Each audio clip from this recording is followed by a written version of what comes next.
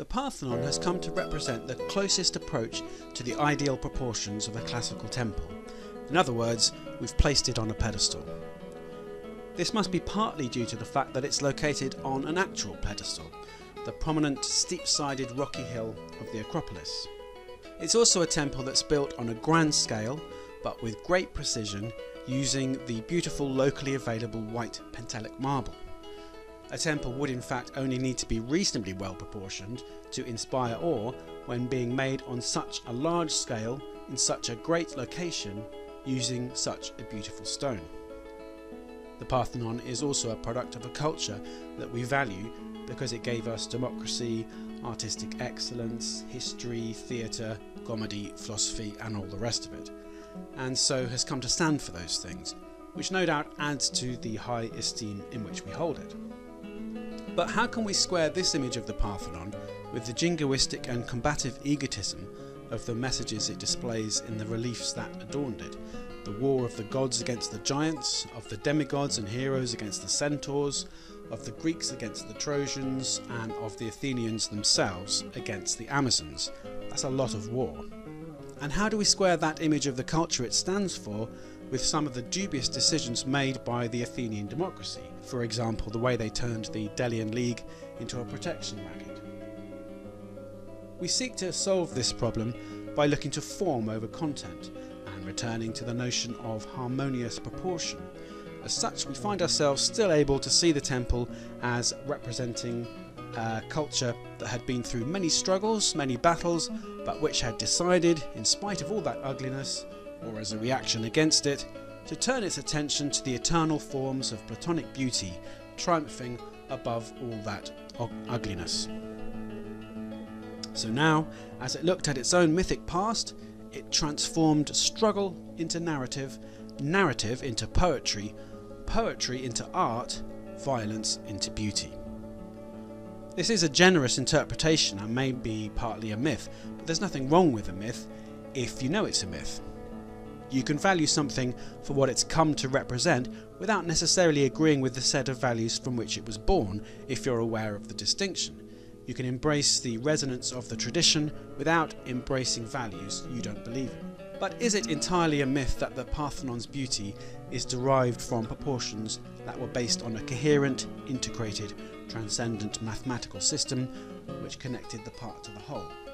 Did the architects, Ictinus and Callicrates, base the measurements only on a general feel for what looked right without a logical system? Or is there some truth in the myth? It would be nice if it wasn't entirely a fiction. Attempts to find the golden ratio in the design have been somewhat unconvincing, but there is another option that's more compelling, namely to look at the design as being derived from Pythagorean triangles. The pediment is, of course, an isosceles triangle. The slope angle of the pediment of the Parthenon corresponds to that of a particular Pythagorean triangle. Pythagorean triangle is a right-angled triangle where all three sides are in whole number ratio. The most well-known example being, of course, the 3-4-5 triangle.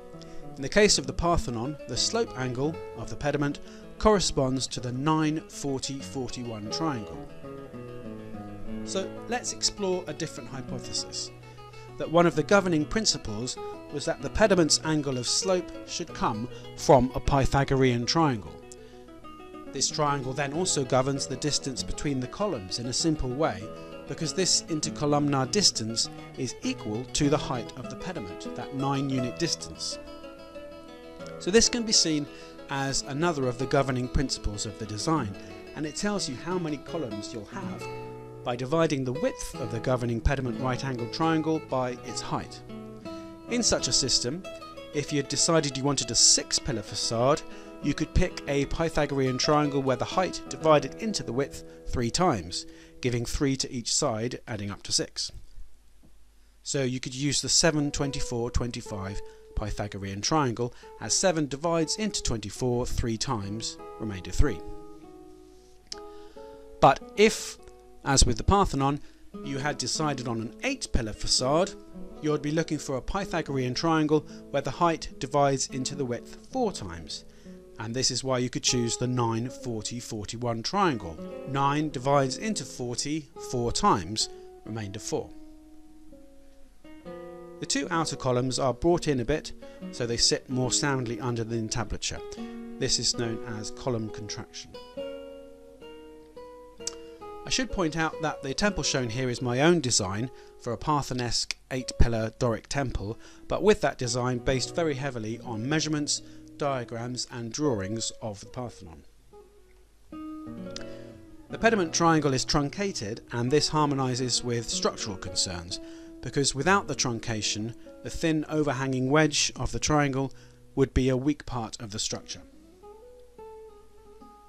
The Roman architect Vitruvius, who claimed to have seen writings by Ictinus, the Parthenon's designer, wrote that the triglyphs of a temple should be based on the key modular distance of the overall design, and sure enough, the width of the triglyph metope pairs of the entablature here come from this same height distance of the pediment triangle, with 2 triglyphs in each intercolumnar distance, and the width of this entablature below the pediment is 7 times 9 rather than 8 times 9, because we lose one overhanging triglyph, 1/2 intercolumnar distance in other words, on each side, again for structural soundness.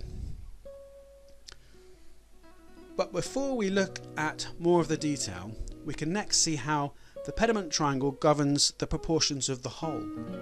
If we add back in the part of the triangle that was lost in truncation, we can now see how the height of the temple is such that the whole of the facade, including the invisible truncated part of the pediment triangle, is contained within a simple 2x1 rectangle, or 1 square reflected to make a double square. Pythagoras' theory of right-angled triangles is of course all about squares. The square on the short side plus the square on the medium side equals the square on the hypotenuse. What we have in each of the squares making up the double square here is one of those very squares, the square on the medium side of the governing pediment triangle. What about the third dimension, the length? The Parthenon has 17 columns along the side with 16 intercolumnar distances, whereas the front, as we have said, has 7 intercolumnar distances above its 8 columns. However, if we needed to add the truncated part of the pediment triangle back in order to see the enclosing double square of the facade, then it makes sense that we would also add back in the 2 half intercolumnar distances that were dropped for structural reasons from the entablature of the facade. After all, the height of the pediment divides into the width of the whole pediment 8 times. That was our starting point. And that width wasn't made entirely invisible. It is still present at the base. So with the 2 ends of the temple returned to the full 8 intercolumnar distances by including the invisible parts of the design plan, this gives us an 8:16 ratio of the widths of the ends to the width of the side of the temple. And 8:16 is actually the 1:2 ratio, so this gives us, again, a 2x1 rectangle, a double square. So just to reiterate, in the case of the height and width dimensions of the facade as a whole, and the case of the length and width dimensions of the entablature as a whole, when we add back in the parts that were made invisible for structural reasons, we get the double square. The nature of the design here is that the height from the base to the line dividing the entablature is 3 intercolumnar distances, while the width of the base from the centre is 4 intercolumnar distances, so this delineates the simplest Pythagorean triangle, the 3, 4, 5. If we move this triangle up to the floor level of the temple, the top of the 3, 4, 5 now touches the bottom slab of the pediment. Now we can look at the columns. Measurements have confirmed that to a high degree of accuracy, the width of the columns compared to the distance between the axes of the columns is in the ratio of 4:9, which certainly seems to confirm that 9 is the key modular number of the design, governing this distance between the axes, the interaxial or intercolumnar distance. It also means the width of the columns compared to the empty space between them is in the ratio of 4:5, which we can see as a Pythagorean ratio, again from the 3-4-5 triangle. So just as in Platonic philosophy, the things in the world are teleologically drawn up towards the governing form of their Platonic idea via a top-down principle rather than just clumping together randomly from the smallest parts, in this design the triangle of the gods up on the heights, literally as the pediments where the reliefs of the Olympian gods, the archetypes, resided in Greek temples, this triangle governs the overall design. Yes, it's a modular design, but the module is arrived at from the overarching pediment triangle rather than the other way around. In Platonic philosophy, an organism is primarily an organism. The idea is primary, has its own objective existence in the realm of mind, and the constituent parts in the world are subordinate to that. Some degree of Platonism of this type is part of a sane way of looking at the world.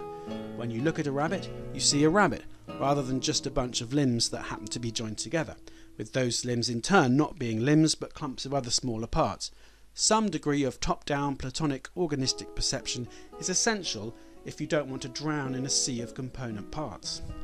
As such, a Platonist outlook is a healthy counterpart to the useful but less psychologically sound reductionist approach of the scientific method. Returning to our modern myth of the Parthenon then. Is there some truth in it after all? If the hypothesis here is correct, then yes, there is truth in the notion that the proportions were arrived at through a system of logical principles linking part to whole, a system that went beyond mere practical requirements and started from eternal mathematical truths.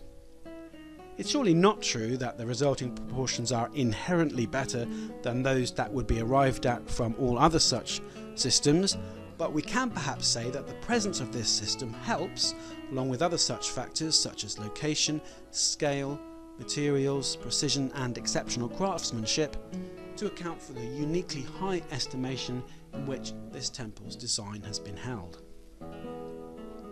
So, the Parthenon isn't the archetypal model for a well-proportioned temple. Such an archetype can only exist as an essence in the realm of ideas. The Parthenon is just one example of a classical temple, albeit a good one with lessons to teach. And that's surely how it should be. A downside of a Platonic outlook, if taken too far, could be a tendency to focus only on the universal and not on the particular. But preciousness is often found at the intersection of the two, where something is both a good example and a unique example of its type.